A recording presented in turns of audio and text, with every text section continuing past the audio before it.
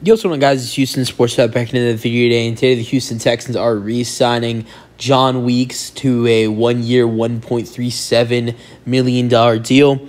Another year where the Texans re-sign one of the best long snappers in football. Love this deal. It's cheap. John Weeks is the longest-lasting Texan. He is the longest tenured Texan on the team. There's nobody that has been on the team as long as John Weeks has. This will be his 15th season with the Houston Texans. He's one of the best long snappers in football.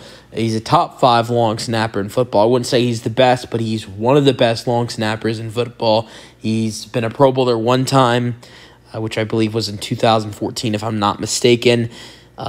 Since becoming the long snapper in 2010 for the Houston Texans, I know this isn't very impressive because it's, not doing much. He's just a long snapper, but he has not missed a game for the Texans in his time with the Texans. Since he was brought in 2010, he has not missed a single game. And also throughout his career, he's also had 33 tackles for the Texans throughout his career. And I just like bringing him back. He's a great long snapper. He's one of the best in the league. Not only that, the fans love him. He's been loyal to Houston. I know it's not like he's doing much. He's not, there's no reason for him maybe to want to leave. But through the bad years, he did stick around with the Texans.